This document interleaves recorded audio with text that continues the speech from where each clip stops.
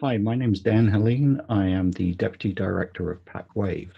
As part of the Offshore Renewable Energy and Working Waterfronts webinar, I'm here to talk to you a little bit about my experience and the project's experience developing a wave energy test facility off the coast of Oregon. So firstly, I'll give a brief view about what Pacwave is, including why such a facility is needed and what it will be used for. Uh, about how we got here, including agency and stakeholder involvement, especially in the siting and permitting processes. I'll also, as part of the permitting, talk a little bit about the environmental monitoring requirements that we have and how those were developed. And then touch on, the potential benefits of the project and sort of our next steps. So what is Pacwave? We're a globally recognized open ocean wave energy test facility. We don't actually do the testing. What we do is provide the infrastructure to allow developers to test wave energy technology. We're part of Oregon State University. The main campus of OSU is located in Corvallis, Oregon, which is about 35 miles in from the coast. Excuse me. And the facility itself is based out of Newport in Oregon, which is the nearest coastal town. We're primarily funded by the US Department of Energy through the Water Powers Technology Office. And the primary purpose of Pacwave is to provide wave energy converter or WEC developers with the opportunity to optimize WECs and arrays of WECs, small, arms of devices, 3, 4, 5 devices, to increase their energy capture, to improve their survivability and reliability, really proving the technology, to refine deployment O&M and recovery procedures. The test sites will be connected to the grid. So a critical piece of testing is collecting grid interconnection data and then gathering information about the potential environmental effects and potential economic and social benefits of wave energy. Secondary purpose is the generation of power. So why do we need test wave energy test facilities? A recent report by the National Renewable Energy Lab, NREL, which came out in February of this year, estimated that the total energy resource in the marine energy resource in the 50 states is equivalent to about 60% of the power that was generated in the US in 2019. So there's huge potential for wave energy. And along the West Coast, particularly because of the really pretty incredible wave resources that we have. However, globally, there is almost no commercial wave energy operations at the moment. And there's a number of challenges to the wave energy industry, and they're not necessarily unique to this industry. Funding being one of them. The levels of funding, both private and public, that's been going into wave energy has not been huge. It's increasing, but so far it has not been as great as some of the funding that's been invested in other technologies. The key thing is the limited availability of infrastructure for testing. It's absolutely critical for these developers of technology to be able to prove the viability of the technology at full scale in the open ocean. But simply developers can't afford to build the testing infrastructure that's required if to do that on their own. They're relying on other people to provide this infrastructure. And there's only a handful of commercial scale wave energy test facilities in the world. Another challenge to the wave energy industry, and a lot of these challenges are interrelated, but there's a lack of technology convergence. It's currently estimated that there's about 250 different wave energy technology types out there under development. Some of these are no more than sketches on a piece of paper. Some are full-scale devices, having open ocean testing.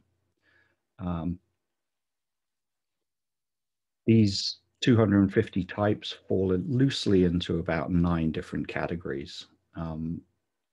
And I'll talk a little bit about the different types of wave energy technology in a second.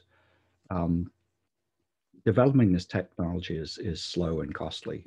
Open ocean tests go on for 1 year to multiple years, and then, you know, the companies make changes to their device and then they have to go out and do more testing. So it's slow and it's costly. Another challenge to the industry is the regulatory and environmental situation.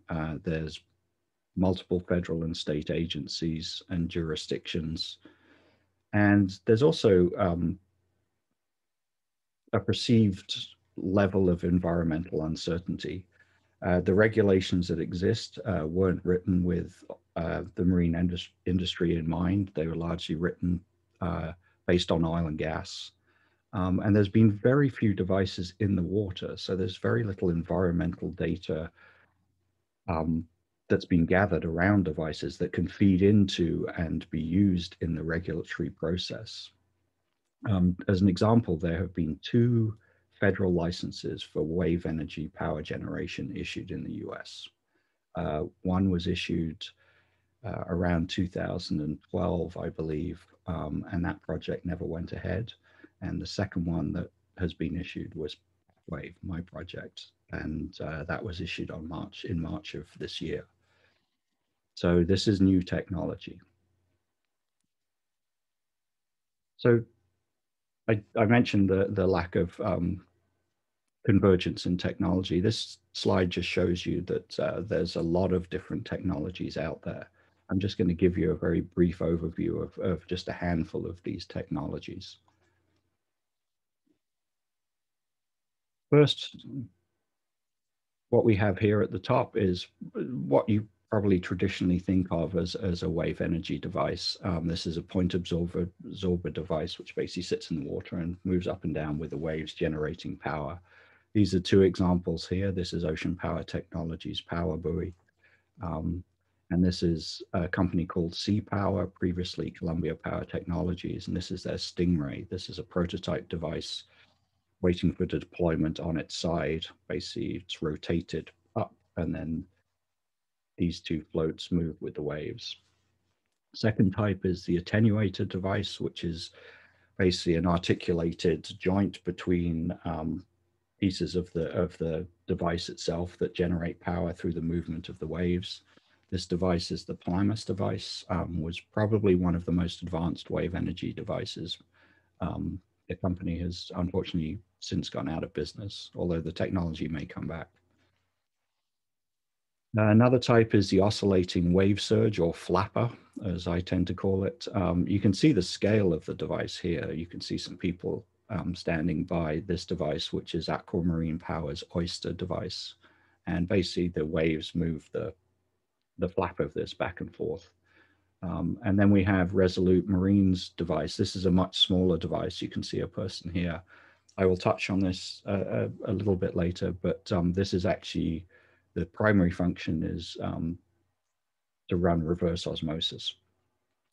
But again, using wave power to do that. It's an interesting application. Another type of device is the submerged pressure differential. This is an interesting device because generally these sit on the seafloor. This is a company called Bombora, and this is actually an Oregon-based company, M3 Wave. This was a deployment of, I think, a quarter scale device a few years ago. And the idea is this sits on the seafloor. There's a chamber at either end, air-filled chamber. And as the wave comes over one end of the chamber, it compresses it, forces air through this tube between the 2 chambers, which has a bidirectional turbine in, and the air is forced into this chamber. As the wave passes on, it compresses the second chamber and forces the air back. There's no surface expression with these, so it's nice that below the, you know, away from the waves and protected from storms and so on, sitting on the seafloor. Another type of device is the horizontal pendulum device, or rotating mass. The interesting thing about this technology is there's no moving parts on the outside of the WEC. These are actually two generations of the same company's device. It's a company called Wello, and for some reason their device is called the Penguin, hence the little penguin on the side here. And basically it's an inherently unstable hull, so it's moving like this and causes the mass, the pendulum inside to rotate, much like an old-fashioned self-winding watch. And then the last technology I'll just touch on is an oscillating water column. This basically is you have an air chamber, and as the waves come in, the pressure in the chamber, the waves come in, the pressure is increased, the air is compressed, forced out through a turbine, and then as the waves retreat, the air is sucked back in. These are two devices. This is the Ocean Links device, which actually didn't end up very successful, and this is Ocean Energy's device. This is a prototype. You can see handrails here to give you a sense of scale.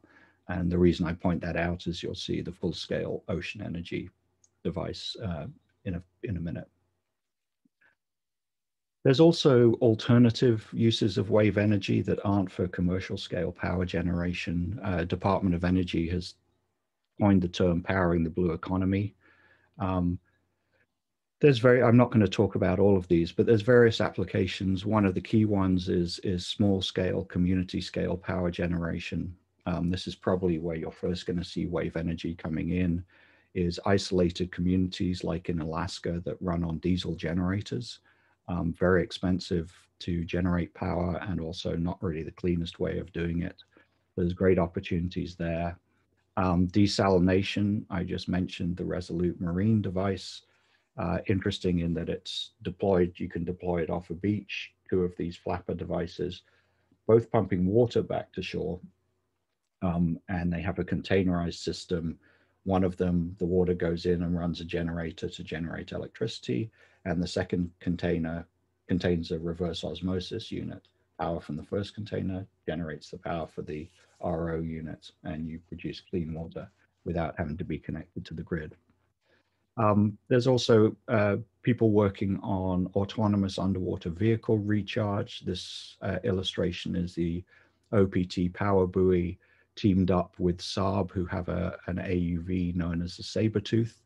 The idea is that these AUVs can do a huge amount of research and work and maintenance without requiring a ship. For most of the time, one of the limitations is the power that they can have on board.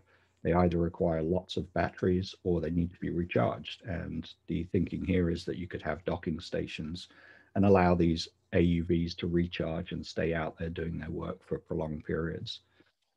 I'm not really going to cover the others apart from just this here, which is actually interesting. This is a Microsoft data center that was deployed underwater. And again, there'll be another picture of it later.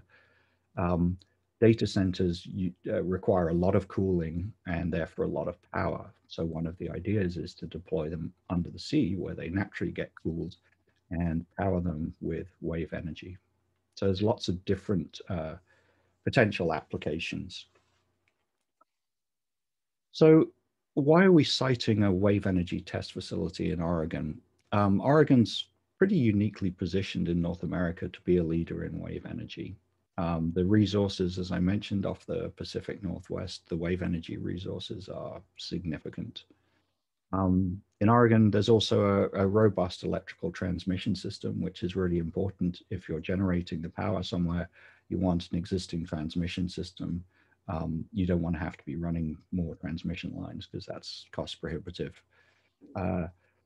There's a good transportation and port infrastructure in Oregon. There's a very experienced and established marine manufacturing and marine supply chain. There's strong support throughout Oregon from a local up through to our federal delegation. There's strong support for testing activities associated with marine energy, not necessarily commercialization, but testing.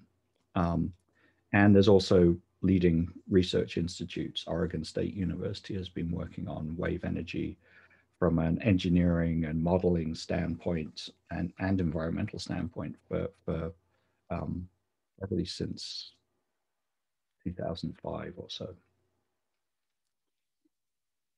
So Pacwave itself, we have two sites. This is Newport. For those who don't know, here's Oregon. So north of Newport, we have Pacwave North, which is, currently exists. It's for standalone testing. It's not grid connected. Generally for testing smaller scale devices, prototypes, all these powering the blue economy technologies. Pacwave South, which is our primary test site, is still in development. It will be a state-of-the-art, pre-permitted, which is important, accredited, grid-connected wave energy test facility. Most of my focus now, moving forward, is going to be on Pacwave South. So the test site is in federal waters. This is the jurisdictional line between state and federal waters. However, the cables that you see here run through both federal and state waters. The site's about 7 miles offshore. It's about 10 miles to Newport, maximum depth of 260 feet. The site itself is going to be divided up into 4 test berths, so we can have 4 different developers testing at any one time. Each of the test berths will have a dedicated subsea cable running back to shore to carry power and data, and we have a 5th cable for instrumentation. We're going to be licensed for up to 20 megawatts of power, which is pretty significant, and a maximum of 20 devices at any one time, which gives us the ability to test either individual devices or small arrays of devices. As I mentioned, 5 subsea cables. This is where the fact that testing or developing a test facility can be cost prohibitive. Subsea cables are expensive. We have about 60 miles in total of subsea cables. Power and data come back to shore, and then we have a terrestrial facility called our utility connection and monitoring facility. And from there, the power that's generated is monitored, conditioned, and then fed onto the local grid. The design and permitting phase is just completed for this project. We're about to move into construction. We hope construction is going to start in June of 2021. And we hope to be operational in 2023. Just to give you an idea of what the test site may look like, this is with 20 devices deployed. The site's 2 nautical miles, 2 square nautical miles, 2 nautical miles north-south. This is rotated north to the right, and 1 mile east-west. 5 devices, 5 devices, 5 devices, 5 devices. So 4 different developers going on, and then the auxiliary cable for instrumentation. Just to give you a little bit about the pieces of the project, the subsea cables, as I mentioned, are a major part of the project. This is a carousel carrying cables on a cable ship prior to cable installation. The cables are going to terminate in a subsea connector. We will provide one half of it with the cable. The developers will provide the other half and connect to their devices. These are called dry mate connectors, in that they're pulled to the surface and connections are made on a vessel, not while they're underwater. If developers are testing a number of devices, they then need basically a hub to connect multiple devices. And then the whole system, every device is going to be anchored in some way. And I mentioned that this is more oil and, the oil and gas industry. The anchoring systems here are enormous. You can see some people here to give you some idea of scale. These are multiple, tens of tons, 20-ton anchors. The cables themselves are then going to run back to shore. They're going to be buried from the test site almost all the way back to shore, and then they're going to enter some conduits that are going to be buried, going to be installed using horizontal directional drilling, and I'll touch on that. This is a cable ship doing a deployment, and this is a jet plow that would be used to bury the cables. The cables will be, as I mentioned, buried below the seafloor. There's a couple of reasons for that. One is so that they don't interfere with other ocean users. It's also to protect the cables. These are multi-million-dollar assets, so having them buried under the sand 3 feet or so will give them some level of protection. So this is sort of the nearshore infrastructure. We have the conduits installed by horizontal directional drilling. We have a cable landing site, which is at a state park, Driftwood Beach State Recreation Site. And then the cables will then run to our utility connection and monitoring facility about a third of a mile away from the cable landing site. Each of these HDD bores are about a mile long. You can see here, driftwood here, they go down about 100 feet under the beach and under the seafloor, and then break out about a mile offshore. So a pretty significant engineering undertaking to install these. This is just a picture of one HDD rig, just to give you some idea of what the rigs themselves look like. We'll have 2 running at any one time. Everything in the state park is going to be, once we've completed, will be underground. So there'll be almost no sign that we've been there. We are going to pretty much destroy a parking lot of the state park for construction and then rebuild it afterwards. As I said, then a terrestrial bore back to our utility connection and monitoring facility. Here you can see it more clearly. And this facility we're going to be building, sorry. This is an architectural rendering of the facility. Basically, we'll have bays for each of the developers, secured individual bays and control rooms. We'll have a control building, which will also house all of Pacwave's data and communication systems. So that's where we are. Hopefully, as I said, starting construction in June, operational in 2023. I want to now shift to sort of how we got here. We started back in 2011. This was before my time, but the first piece was working out where the site was going to be, and this was a community siting process. We initially identified 4 communities along the Oregon coast for consideration: Warrington in the north, Newport, where we've ended up, Reedsport just further south, and Coos Bay. And at that stage, we had the catchy name of the Northwest National Marine Renewable Energy Center. I'll stick with Pacwave, as is much easier to say.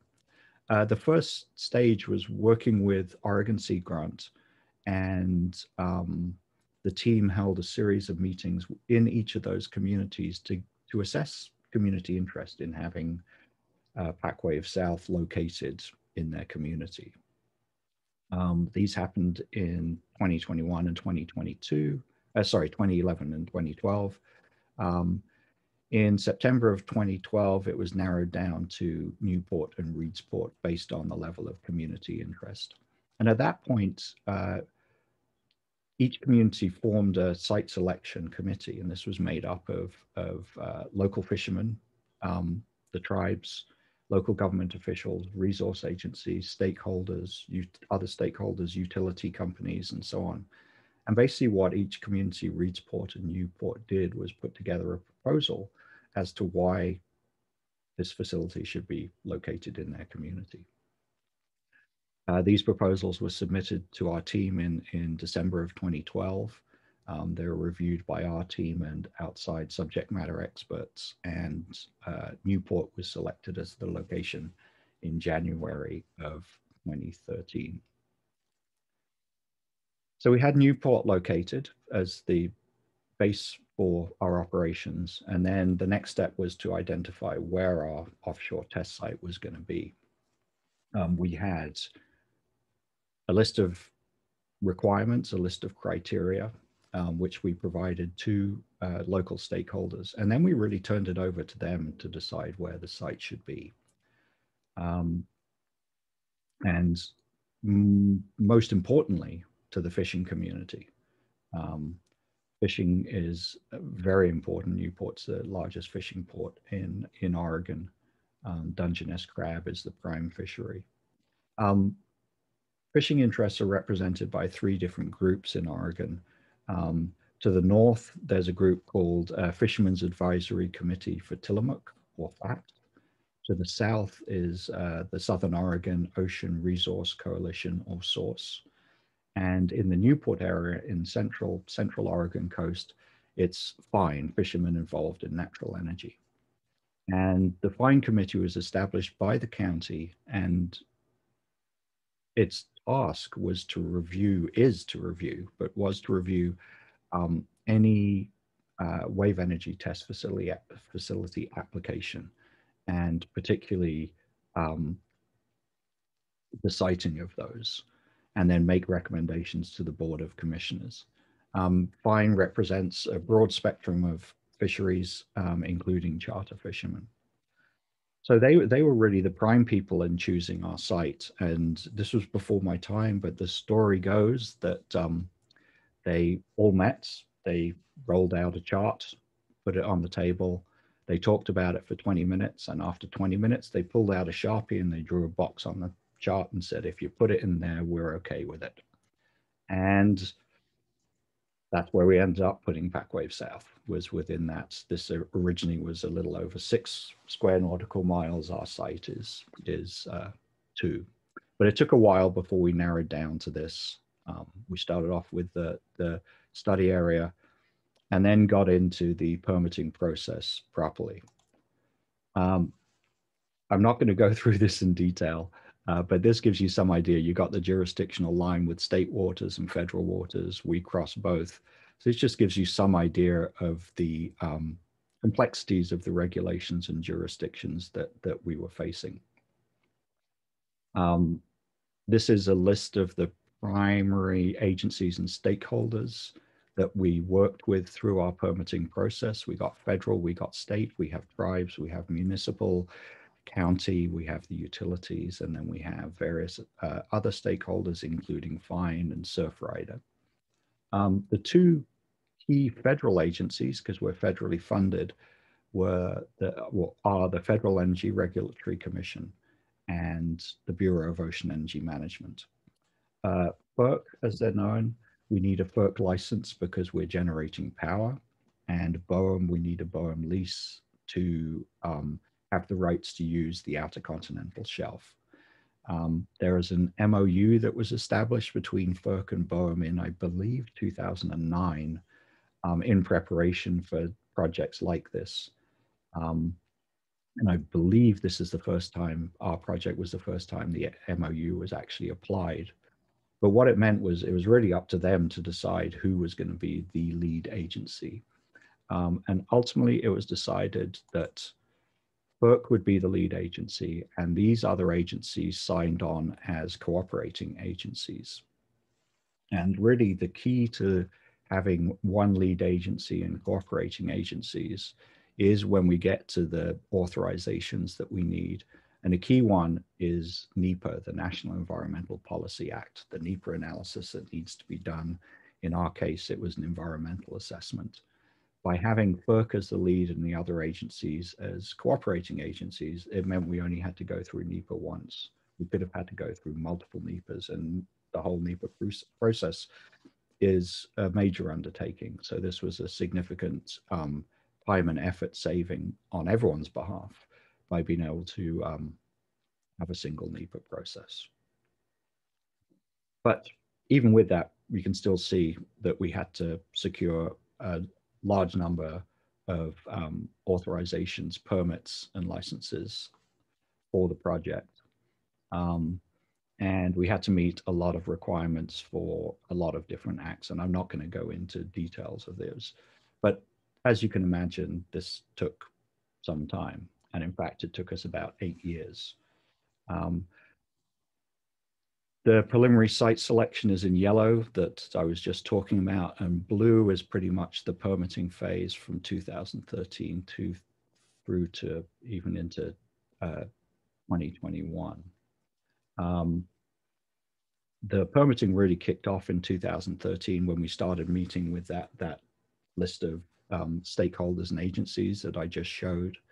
And in 2013, we also filed for a research lease. That's important, not a commercial lease, but a research lease with BOEM. And in 2014, that stakeholder group officially became what's called a collaborative work group, and we started the FERC licensing process. There's 3 different approaches that you can have with FERC on your licensing. We selected the process called the alternative licensing process. And I'm not going to go into details of the different processes, but basically the ALP allows for the greatest amount of collaboration and is the most flexible as far as timeline goes. Both of these factors were critically important because, one, nobody had really done what we were doing before. So to a certain extent, we were making it up as we were going along. And we realized that having hard deadlines and penalties for missing those deadlines was not going to be a viable option. So then we worked through the permitting process, over 40 meetings of our collaborative work group, day-long or 2-day-long meetings, multiple other meetings, and we finally filed our draft license application to FERC in April of 2018, and our final application in May of 2019. We received our BOEM lease on February the 16th of this year, and we received our FERC license on March 1st, which is basically was the end of our permitting process. At that stage, the project was fully permitted. Our hope is that we will start construction. Our plan is that we'll start construction in June, end by late 2022, and be operational by 2023. So a long process. And part of the reason the permitting process took such a long time goes back to this perceived environmental uncertainty that I talked about. Very few devices have been in the ocean, so not much is known about the potential effects of them. And this slide just shows, some of the different potential environmental effects that were of concern or potential concern. What also made the process slow is we were trying to permit a test site. And when you're developing a permit, when you're making a permit application, one of the critical things is your project description. What are you going to do? What's going to be out there? And for a test site, that was incredibly difficult. And if you remember back to the diversity of existing technology types, the agencies were turning to us and saying, well, what's going to be out there? And we'd say, well, we don't know. Well, how many devices? We don't know. How long are they going to be out there? We don't know. What anchors are they going to use? We don't know. So that was challenging as far as the permitting process goes. We were also looking to have the site pre-permitted. The idea behind this was that developers wouldn't have to go and get their own federal permits. And this is significant because if they have to do that, there's, several $1 million probably of expense and 2 or 3 years maybe. So pre-permitting means that we would get all the permits and then developers would be allowed to come in. They would still have to be vetted and produce a whole load of documentation, but it wouldn't have to go through a federal permitting process. And that had never been done before. In fact, we were told categorically by some people that it couldn't be done. But we worked through it over the years. And part of the way we addressed that was, and addressed some of these uncertainties, was we conducted a lot of studies. There was a number of reasons for these to fill in data gaps, to identify what resources were actually of interest or concern, and also to establish baselines for future monitoring that was going to be required. And this is actually where being part of Oregon State University was very valuable, because we have access to top scientists. We have a number of scientists who are key members of our core team, and we also have experts who we can call on, subject matter experts. We also have a superb world-class group of consultants working on this. So a whole series of terrestrial surveys and a whole series of marine surveys were conducted.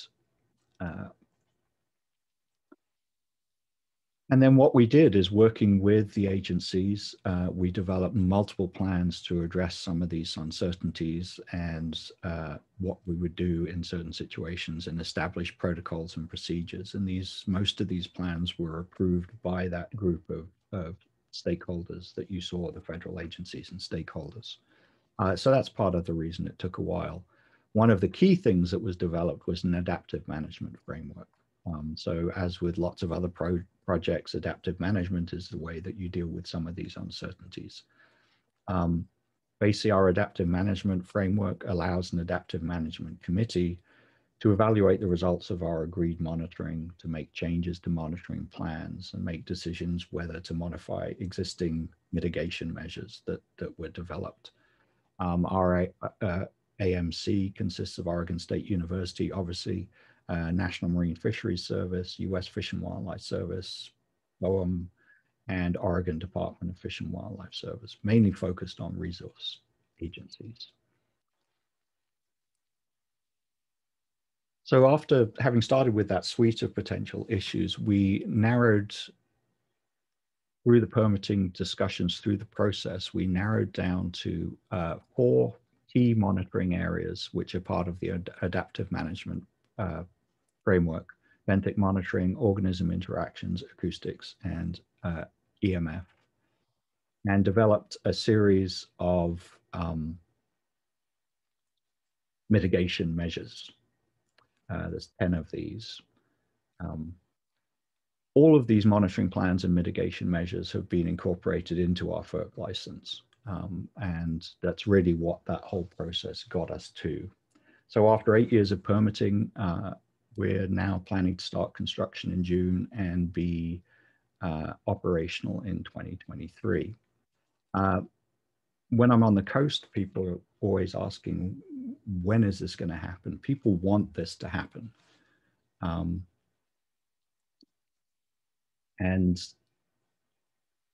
one of the questions is why, and you know, these are just my views, but I think there's a genuine interest and support for renewable energy in Oregon, as long as it's compatible with other ocean uses. The fishermen are okay with our project because it's a test site. They see this as baby steps, is the way they put it. Their view is, let's see if this technology is actually viable before we start putting a whole load of devices out in the ocean. I think another reason people support this project is that it's an Oregon State University project. The university is trusted and respected. Hatfield Marine Science Center, which is just down here in this picture, is in Newport. The people who work there are members of the community. I think those who started the conversations with back in this community selection process fostered a genuine collaboration and engagement with the stakeholders, especially the fishing community, and all the way through, we have strived to continue that.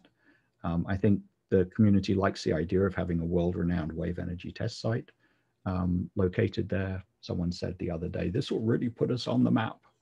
And of course, people see the potential economic development capabilities, potential economic development that this may bring. There was a study that was done a few years ago that suggested that wave energy operations in Oregon could be worth an estimated $2.4 billion. Now, this is commercial, not testing, and that would include almost $700 million in wages and over 13,500 jobs. So there's potential there. We try very hard not to suggest to be specific about potential economic benefits. But what you can do is look at what's happened elsewhere in the world to get some idea. I'm going to start by going with EMEC. EMEC is based in the Orkney Islands in Scotland, and EMEC is the world's leading wave energy test site at the moment. They started wave energy test operations in 2003. They added tidal testing in 2006. So they're the one test site that there's a long history. And there's been a certain amount of economic analysis based around that. The population of Orkney is around 22,000 people. EMEC's on average producing 110 full-time equivalent jobs. So that's pretty good. They've invested about $22 million into the economy in Orkney, and that's been supplemented by about $32 million from various economic and community development agencies. So it's had a big impact on Orkney.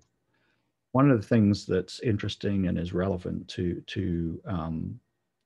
the Oregon communities and the Lincoln County communities and Newport is the energy-related business opportunities.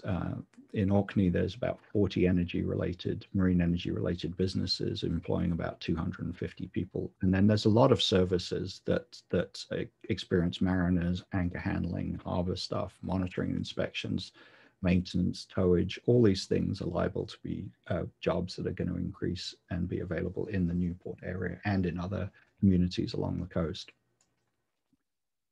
This is just one example of something that happened in Orkney. This is a 700-ton gantry crane system that after EMEC had started and was testing, was identified for sale in Europe, and a consortium of fishermen got together and bought this for, I think, £1 million. And it's become a key piece of infrastructure that's used for testing. And this is actually the Microsoft data center being deployed. It was deployed off at EMEC. So one opportunity there where the fishermen got together and invested money to support this and making money from renting this out for operations. Another really interesting spin-off of EMEC has been hydrogen. When I was there in 2017, this is their hydrogen facility. They were just building this. Their tidal test facility is just out here. They sort of built this just as a fun idea. Let's see what we can do with hydrogen as a way of storing energy. And this has really taken off. As you can see here, this is the tidal site. This is where this picture is. Generating hydrogen. They're now converting the inter-island ferry system to hydrogen. They have hydrogen stations for cars. They have trucks that are running on hydrogen. A spin-off of even that is people are now looking at hydrogen cell-powered aircraft. And hydrogen is becoming of great interest in the US as a sort of additional factor to renewable energy, and could be applicable to wave energy. Moving closer to home, back into Oregon, one of the things that we've already seen as economic benefits from wave energy is fabrication of devices. There have been a handful of devices fabricated by this company Vigor in Portland. Vigor is a full-service shipbuilding facility. They repair ships and so on, but they're also getting into complex fabrication, which is sort of where wave energy converters come in. The large facility, Swan Island, as you can see, a lot of cranes. It's got a 600-ton gantry crane that you'll see in a minute. Vigor has taken over a couple of companies that have built wave energy converters, but just a couple that I want to touch on is this was the Ocean Power Technologies buoy. This is the company that got the FERC license before us, but didn't actually deploy off Oregon. But this device was built in Portland. This is by Vigor, or at that time, Oregon Iron Works. You can see people here to give you some idea of scales of the device. And then this is 2019. This is the Ocean Energy device. I pointed out the oscillating water column device previously. This is their full-scale device. This is the OE35. This was in 2019. This was a $6.5 million contract that Vigor got to build this device. And as you can see, it's enormous. There's a group of people down here. This thing's 125 foot long. The black painted area is the area that will be below the waterline. That's 31 feet. And it's Ocean Energy, which is an Irish company with an American subsidiary teamed with Siemens. Yes, a huge device. Here it is completed. These are my colleagues when we visited. Basically, oscillating water column, the water flows in here. This is the air chamber here. And this is the Siemens turbine at the top where the air pumps in and out. So massive device. When it got round to getting it in the ocean, they had to put it in a dry dock, or the river, sorry, to take it out to the ocean, float it out into the middle of the river to sink it. And then it was towed all the way to Hawaii, to a small test site in Hawaii. And this is a picture from March of 2020 when I was there. And this is the OE device in Pearl Harbor waiting for deployment. So you've got, shipbuilding facilities, diversifying into wave energy converter construction already happening in Oregon. And I think Vigor have built 4 different devices, which, is a large percentage of the number of devices that have been built in the US. And then moving sort of back to Pacwave and the Newport area. You've got Newport here, and then you have Toledo up the river. If we just zoom in, most of the marine industrial center of Newport is here. But as you go up the Yaquina River, there's this small boatyard in Toledo, which I just want to touch on because it's an interesting story. The boatyard closed in 2008, but reopened in 2011 when the city of Toledo secured a 1.7 million state funding. As you can see, it's a pretty small boatyard. There's a couple of finger piers here for a travel lift that you'll see, some buildings, some dockage, but pretty limited in scope.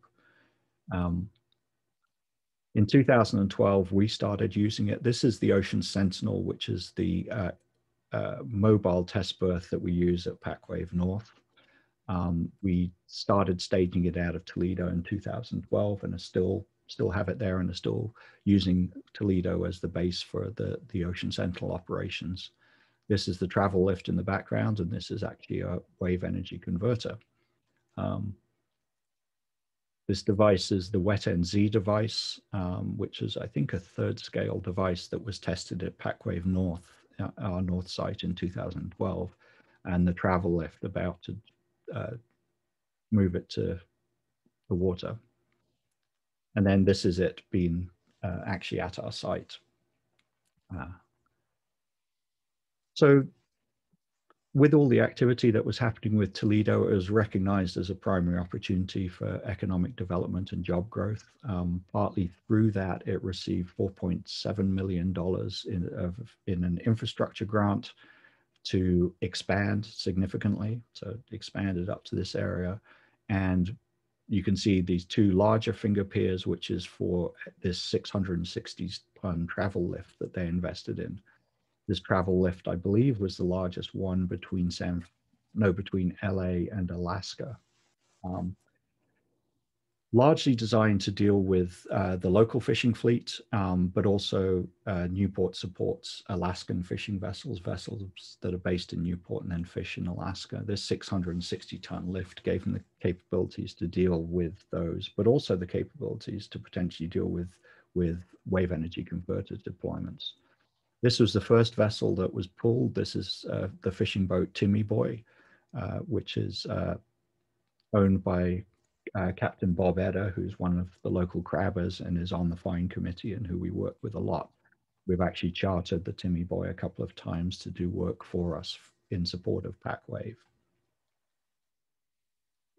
Just to point out that the travel lift is painted in OSU colors, orange and black.